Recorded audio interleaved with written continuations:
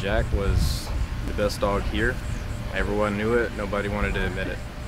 So whenever we would go to training problems, everybody would want to see what he did, how he responded in certain situations, scenarios, and whatnot. Everybody was scared of him. Nobody would really wanted to admit it, but you couldn't let that show with him. But once you got through his, tough exterior, it was just a little puppy underneath. Memory is just going places with him, going on missions, being able to travel with him, being transient to a deployed location, and you just get stuck somewhere because a plane or something would break, and then you'd be stuck in the room with him, and he would just want to cuddle. I just wanted to, be with him because he didn't get to do that much. We don't get to take him home.